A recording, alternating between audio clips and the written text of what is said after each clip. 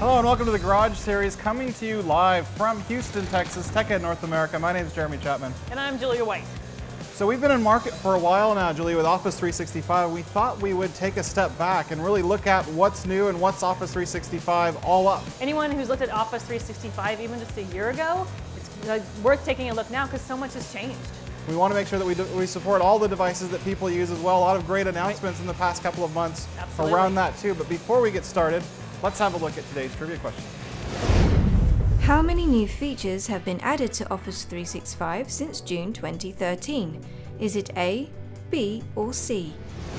So stay tuned for the answer at the end of the show. So Julia, just to ground everyone who's watching, what are the capabilities of Office 365? Let's take a look. Let's just do a baseline. So why don't you start over there? So email, this is something that a lot of people start with, something a lot of people know from an Exchange Online perspective. You get enterprise-grade email, all the service level that you'll ever need in terms of that, and scale also. And of course with that, calendaring, right? The ability to have your personal calendar, shared calendars, team calendars, rich capability for that. And since we're talking cloud, I think one of the more exciting features around Office 365 and capability sets, file sync and share. So we have the ability to do things like not only store files, but real-time co-authoring, document management, and centralized storage, and really the controls around access to those files. Right, and that's the key to getting everything across all your devices, right? Yep. So conferencing, so real-time conferencing, be able to one-to-one, one-to-many conversations. So it's like we're here together, even though we could be across the globe.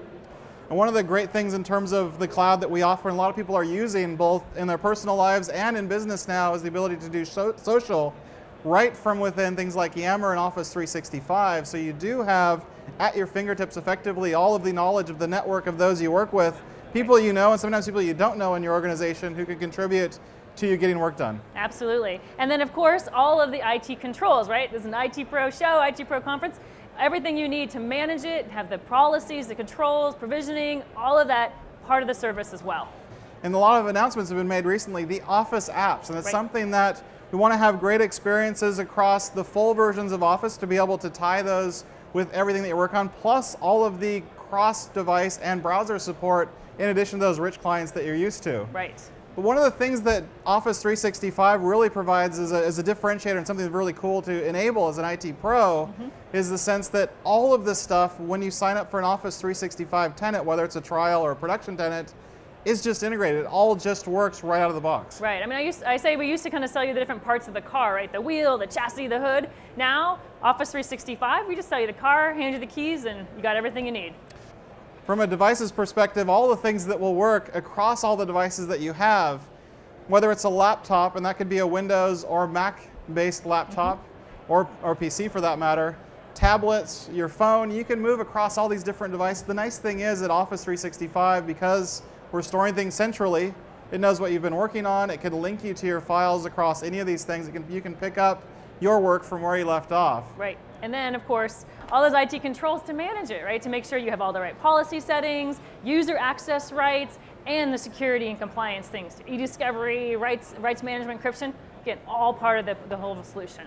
Plus all the scripting support that you have. You want to automate huge tasks. If you've got 100,000 people using the service, PowerShell lets you do all of those things that need bulk automation, really for all of the different controls that you have within Office 365 as an administrator. Right. But instead of just talking about all this stuff and what you get, let's show a demo. We want to do a lightning tour of about 10 minutes to show all the great light up experiences. So let's do it.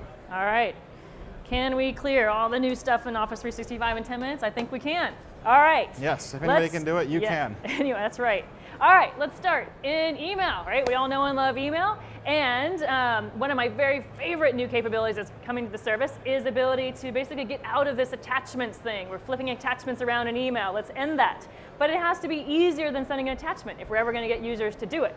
So let me show you how easy it is now. Let me create a new email. I'm going to insert an attachment. Same thing I've done as a user for many, many years. I'm going to attach that document, but now instead of just attaching it, it actually gives me a choice.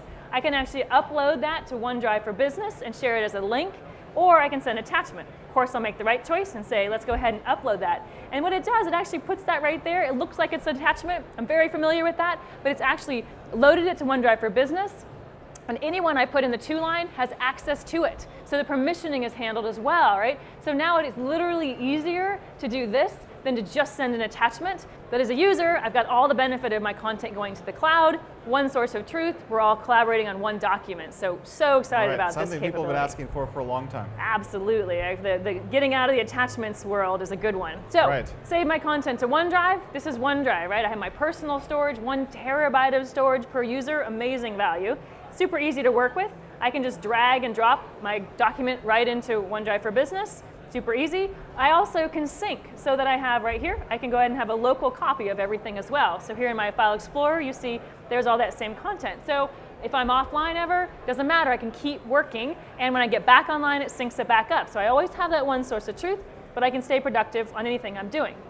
Now, OneDrive for Business is also where I share and collaborate. So let's say I want to share this proposal with some folks. I've already shared it with some people, but I can add more people as well.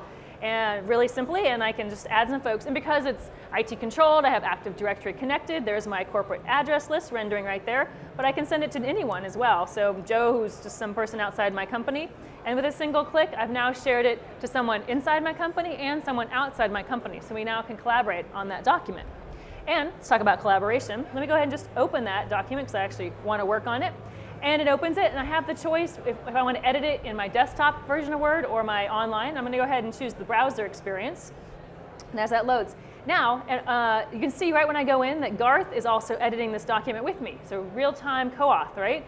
Built into all of our Office experiences. But I'm going to show it to you here in the online experience because it's really cool. So right there you see Garth editing. I can see pixel by pixel what Garth's doing, which is super cool. But let's say I want to drop in a table here. Let me show you while Garth's making his edits, I want to make mine. This feature up here to tell me, just released to Office Online, I literally can just ask it a question and it's going to tell me what to do. So let's say I want to say insert a table because I don't remember where in the ribbon tables are. I don't have to care anymore. I go to insert table. It actually takes me to the actual command. It doesn't take me to help or how to. I drop in, I put the table in that simply. So I just literally asked it a question. I can ask it anything in the ribbon. It helps. And it's natural language, so you can put grid instead of table. It will recognize that. Absolutely. And I give you the could same say control. paste or build, whatever. It actually understands all those different terms. So easy from a user perspective. All right, so Garth's busy here making all the edits to the table, but I'm done with my edits, and I want to go back, and I'd like to take this document and share it out with my organization, get some feedback, collaborate it with a broader group of people. So right here from my OneDrive for Business account, I can just go post. And I do that, and it'll post it right out to Yammer, and I can mention some other people and hashtag. Just post that right there because all of this is just part of Office 365. It all works together. So now let me go over to my Yammer account, and there indeed is my post. I can like it here. I can reply if I want. And this is all the things you'd expect in a great enterprise social experience, but also, again, IT managed. So if I go typing in someone I want to mention, corporate address list renders because it's enabled with Active Directory. Super easy from that perspective. Now this is, the idea of sharing things openly so everyone can find them. That's the magic of Enterprise Social, is that I can go find relevant information because it's opened. Like think about the information in my inbox. It's probably really useful to you or other people on my team, but they can't find it because it's in my inbox. And also groups. So I have these groups of different things that I'm interested in. So if there is a group of us who want to get together about a certain business topic, really easy. I set it up as a user. I give permissions to whoever wants to join, but then other people can join as well if they find it. And that group concept is something we're going to take and move across all of Office 365 so that we have that lightweight ability to bring people together. And think about today, we have distribution lists and we have public folders and team sites and link buddy lists. Now we just have one simple model that's going to be across everywhere I go in Office 365. Right. All right, now let's talk about the client. So this is Office 365. This is Excel, my desktop app, but it's part of Office 365. I signed into it. So here, I'm signed in, and when I sign in, some very cool things happen. First, I get my recent files right here. Even if this is the very first time I signed into this machine or use this laptop, doesn't matter. It remembers me, it remembers my recent files. It also does things like my favorite templates, and even this graphic here is like the one that I chose. So no matter where I'm signed into Office, I get that experience that I know and love. And if I open my Excel file as well, of course it looks great because it's Office, And another great thing is if I go to save as, something that we've been doing for years and years and years, instead of defaulting me to my C drive, it defaults me to the cloud, to OneDrive for Business. So it's without users having to learn anything new, they're going to go and get off of their C drive and into their OneDrive. And when they have that, they can now do co-auth and collaboration with their coworkers, and they get their content across all their devices. If your content's sitting on this C drive, I'm only productive on this machine. And I know that people have a lot more than that to do. Right. So speaking of that, let's talk about devices. Yes, because we've got a lot of great announcements lately in terms of iPad support. I bet a lot of people here even are using Office for iPad. I hope so. It's a great new app. So hopefully you know we launched Office for iPad. And let me just show you a quick tour of what that looks like. So I'll go into Word here. And obviously my document looks awesome. Nothing of those other knockoffs that kind of ruin your content. Everything looks beautiful. Rich content here, all the capabilities I know and love, that familiar ribbon experience, everything there. And really we thought about making this as comfortable as possible for all of our 1 billion Office users so they can just drop into these apps and get started right away. But it's also great with touch. I can interact with it, I can drag here, I get all the common things like cut, copy, paste, and I can do even some more sophisticated things, like I can even change the themes of my whole document. So really powerful apps on the iPad, but again, great with touch. And if I go down, let me show you one of my favorite features. So I touch on this picture, for instance. Maybe I want to resize it. I can do that nice big touch handles, resize that down. And if I want to move it around, look how that text just flows right around it. So I can do even more sophisticated layout things in this app, all touch, really, really simple. Now actually, I'll show you one of my other favorites too, is PowerPoint. And again, my content looks beautiful, but we think people will do a lot of presentations using PowerPoint on the iPad. So let me go into presentation mode and show you everything, all my animations, my transitions, everything looks really beautiful. Right. And some cool new features that we've made just for this app, because we kind of know the device and how they're using it. If I touch and hold, you'll see I get a laser pointer, so I can highlight what I'm talking about, or I can even do some markup, annotation. Maybe I want to circle this, or have people focus here. Again, great new tools in a touch way that I can enhance my presentation and make it more impactful. So very cool stuff we're doing on the iPad. Right, all right, now let's talk about the future and what's coming. So we've been busy working hard on this thing called the Office Graph. And it's basically a machine learning kind of intelligence layer that's invisible, but running underneath everything we're doing. And I like to say it's kind of like Cortana's brain. The same thing that lets Cortana learn about you and kind of personalize to you, it's the same fundamental model of what's feeding the Office Graph. And what the Office Graph does, it looks at all the content I'm working on, the emails I'm sending, the people I'm collaborating with, what the people I'm working with are also doing, and it's getting smarter and smarter and learning that. So now, instead of just being dumped with all kinds of information, it's actually creating a personalized, relevance-based model that the information is surfaced to me. So one of the very first app we've built on top of the Office Graph is this new codenamed Oslo app. Now I open up Oslo, and what this is a personalized view that's actually showing content based on what's most relevant to me right now. So based on what I've been working on, what my coworkers have been doing, it's updating this view and saying, hey, here's the content that's most relevant. Here's the things that are most useful for you right now, real time, always learning, always getting smarter. And it's actually helping me know why. Why is this useful to me? So in this marketing campaign here, it's saying it was modified by me, it's trending around me. That means the people I'm working with are also interacting with this document. So it's getting me that view. And then I've liked it and it's been viewed by me. So I have visibility into why it's surfacing this information to me. And then we can do all kinds of different things and search for different things using Oslo. And we have these default things that we've set up, like presented to me, modified by me, shared with me. So let me go to presented to me. Now this is a really sophisticated search, right? But the Office Graph knows the meetings I'm in, the attendees of those meetings, and what content has been shared as part of that meeting. And so as a single click, I now get that information surfaced to me. Again, who knows where this content's sitting? It's all over my company, different shares, different data, it doesn't matter. You can find that and surface it to me in a single click. But one of the things I love too, it's more than just content, it's also about people. And so let me go search on Bill, for example, someone I work with all the time.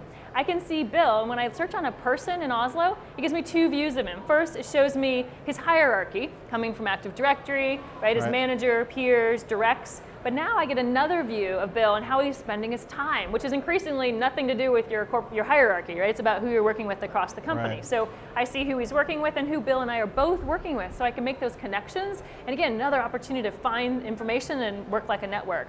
But also I see information that's trending around Bill here. But it's important to note, I'm only seeing the information that's also shared with me. So Right. of course, it respects privacy and all the permissioning models. So I see what's relevant to Bill, also shared with me. So let me show you one super cool thing, which is if I click on this video, we have a new Office 365 video portal coming later this year.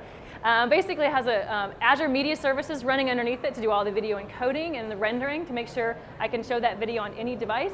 And I can set up different channels, my marketing videos, my user help and how-to videos, all in an enterprise-sourced way. So great new capability coming to the service later this year. Very cool tour. Thank you, Sure. Julia, for showing that. But before we wrap up today's show, let's have a look at our trivia question. How many new features have been added to Office 365 since June 2013? Is it A, B, or C? Okay, so does anybody know the answer to the question? C, All all right. right. The answer to the question was indeed C. More than 100 new features. Yeah, we've enumerated about 100 through the blog, but there's a bunch of stuff like through even policy settings, capabilities more in the deep IT Pro level that we've been doing over the last year, stuff that you would have had to wait a couple of years for in the past, which is really exciting, really cool in terms of this always-on Yeah. agile engineering model. And that's the thing, we now have this kind of cloud-first engineering model that is able to have these kind of ongoing releases. Every week we push something new to the service, so you don't have to wait for it. So we have these kind of sprints from an engineering perspective. So the innovation you've seen come to Office 365 in the past year is only increasing as we have this new cloud-first model. Of course, all of this information can be found at the Office blog at blogs.office.com. We try to give as much great content on the Garage series at Microsoft.com/garage, and you can follow us on Twitter at Office Garage. So thank you all for watching, and goodbye for now.